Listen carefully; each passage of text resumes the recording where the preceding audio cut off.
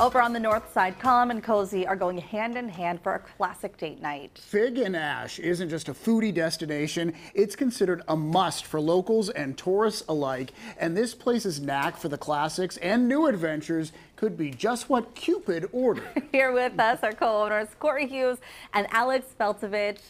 Thank you so much for coming in today. Oh, it's a pleasure having us. Thank you so much. Wonderful. So what are you guys making today for us? So we're going to do heirloom carrots over house-made honey whipped ricotta, finished with brown butter and Marcona almonds. It is the only menu item that's been on since day one.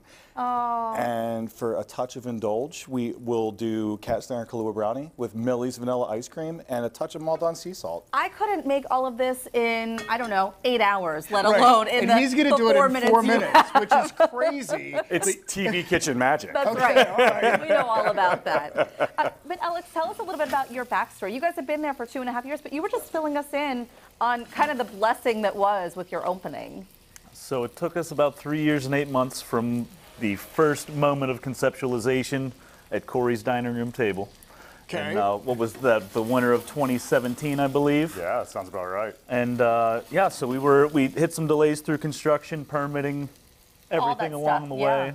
We're delayed about a year, and then hit a few more snags in the road, and then unfortunately the pandemic had hit. Yeah. And it actually ended up helping us because we were able to at least take some time. Everybody was trying to figure out what was going on, and we kind of started when restaurants started coming back to life. Right. And we know how hard that was too for restaurants who were in the thick of it, places that had been there forever, even still trying to make it through the pandemic. So yeah. Cory, walk us through what you're doing right now, because you just had one of those cool chef moves. I've got 4 of them, so you got to be more specific. That was good. Yeah, we're gonna come back. Oh, we're back live. You can show your chef move again. Okay. Yeah, that was awesome. I would have carrots all over the floor.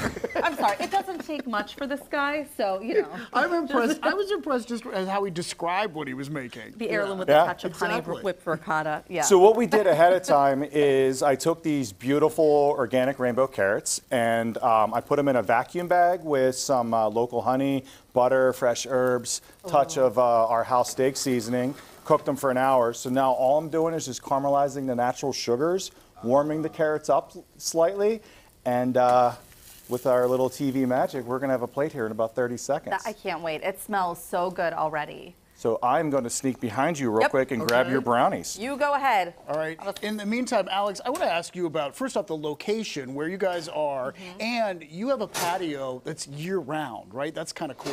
Yes, and that was our saving grace coming through the early stages of the pandemic. But the North Side just always been a place near and dear to my heart. My mom was a nurse at Allegheny General Hospital and the transplant coordinator there for some time. Cory has always been going around the North Side as well in his time here in Pittsburgh, so it just made sense, and also just being very much a revitalized corridor. If you had to describe the restaurant to people who had not been there before, tell us about your inspiration and really what you like to serve up. So the whole entire concept was really based off of going to Cory's house and my sister's. We are brothers-in-law.